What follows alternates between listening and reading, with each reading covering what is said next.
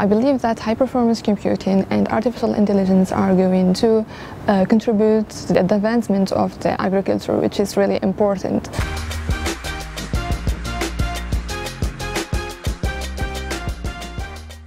Nowadays, there is an explosion of data, so high-performance computing is really important, especially now and in the future. There are all the teams that at some point will need a specialist in high-performance computing with them.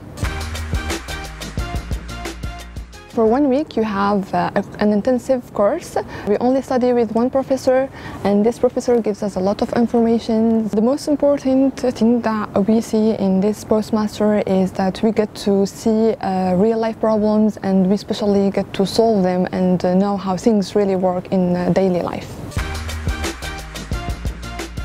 For the short term, I would like to acquire more experience because for now I think that I need more experience. I need to work on a lot of projects to see more details and learn more. For the long term, I've always thought about giving solutions to the agriculture.